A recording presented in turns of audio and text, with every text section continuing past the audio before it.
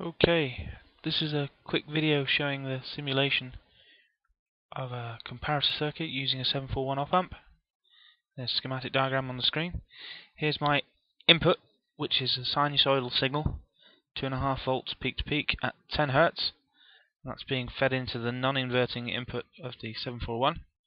And then I've set a voltage reference at 2.25 volts using this 1K variable resistor that's connected between 5 volts and ground. And then at the output we've got a 100 ohm resistor feeding into an LED, and the output's then going into an oscilloscope, and I'm also using the oscilloscope to look at the input screen. And we're supplying this op-amp 741 with plus 5 volts and minus 5 volts. Let's see it running. So what we're getting is this signal here is varying between minus 2.5 volts and plus 2.5 volts being fed in there. This signal is always staying at 2.25 volts, and what we're seeing is that the output is coming on, going off, on, off. So the LED is flashing every time the signal at the input is higher than 2.25 volts. So it's comparing, hence the name comparator circuit.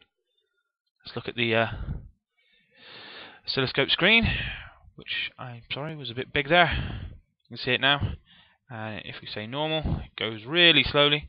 So when the input voltage is above 2.5 volts there, output comes on. Every time it's below 2.5 volts, it stays off. Now this works fine for this signal because it's really slow and it doesn't vary much. But if the signal was to vary a lot, we'd find that the output wouldn't know when to stay on and when to be off. Let's change the frequency of our input signal and you'll see what I mean.